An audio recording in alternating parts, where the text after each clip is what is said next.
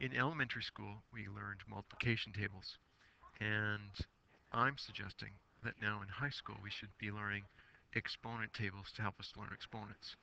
So I made up this table in a spreadsheet. I'm just about to put the um, formula into the cells. I'll show you how to do this so you can make your own. So I'm going to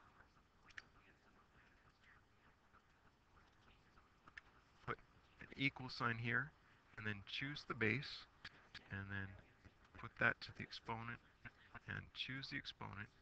Then I'm going to change this to make it sticky to that column, column B, and I'm going to change the 3 and make it sticky.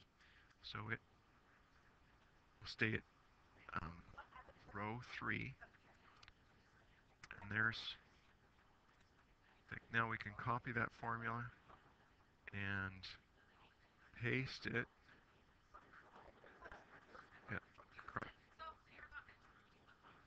there we go. So there is all of the exponents. Now what you'll notice is anything 1 to any exponent is always equal to 1. 0, or anything to the exponent of 0 is always equal to 1.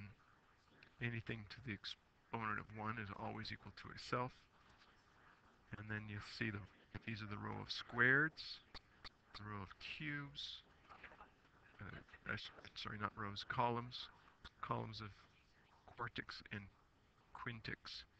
And then if you go the other way, you'll notice that anything to a negative exponent is less than 1. A lot of people make the mistake thinking that something to a negative exponent is a negative number, but it's less a number that's less than 1. And as the exponent gets smaller, the answer is also smaller.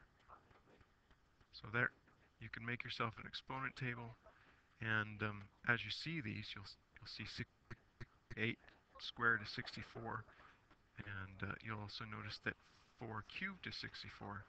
You'll see those things and start to notice patterns, and this will help you in your upper year math courses. If you have a table like this, it saves a lot of time than referring to a calculator and typing things in, because as you use these numbers over and over, you'll begin to recognize them, and things will go faster for you. Okay?